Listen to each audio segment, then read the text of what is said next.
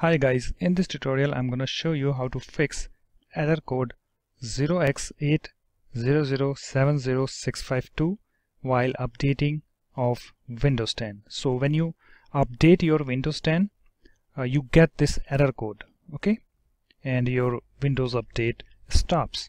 So I was also getting this error. As you can see, something went wrong. You can contact Microsoft support to help with this error. Here is the error code. Okay, so I'm able to solve this error.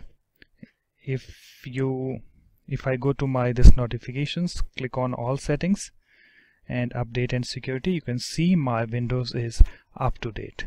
Okay, so how I am able to fix this error, I'm gonna show you guys. Okay, so before doing that, here are some important points. You should take backup of your Windows 10 before doing an update. Okay, and you should logged in as an administrator. Okay, so these are 2 points.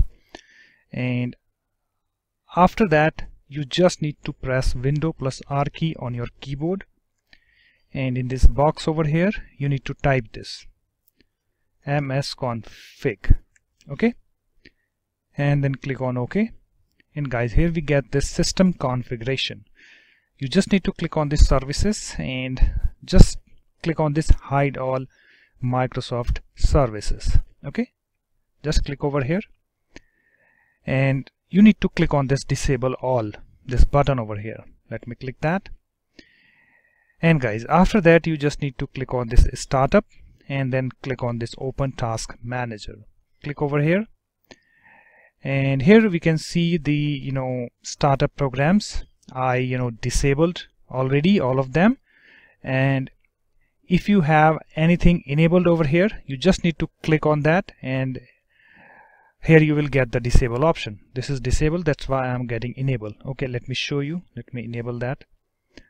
Okay, and you just need to click on that and click on the disable button. As you can see, it's now disabled. And you must do to all of these programs. Okay, so you need to select everyone and click over here to disable every program, and after that you just need to close this window, and then you need to click on this OK button.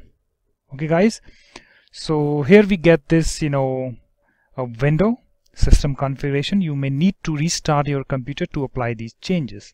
Before restarting, save any open files and close all programs.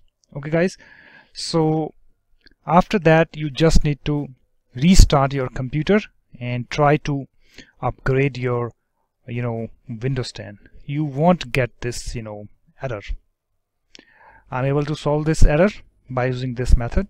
So let me know in the comment section whether you are able to fix this issue or not. So that's it. Thanks for watching. Bye bye.